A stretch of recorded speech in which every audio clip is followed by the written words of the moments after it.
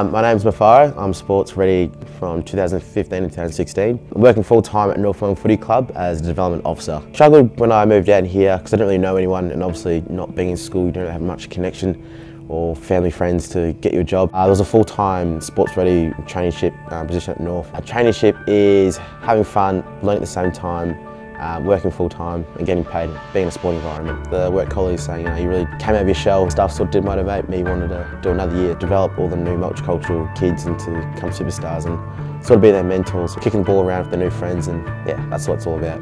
The way the club's really helped me in SportsReady to come out of my shell, be a more confident person, be able to sit up on a meeting by myself. I've gone a fair way from when I started as a trainee, so to be able to work at a footy club, it's the best possibility can ever happen, you know. I still get to wear the full gear, still get to rock up to the club, still get to talk to the players, the coaches and so on, so yeah, it's still living my dream of working in the footy department.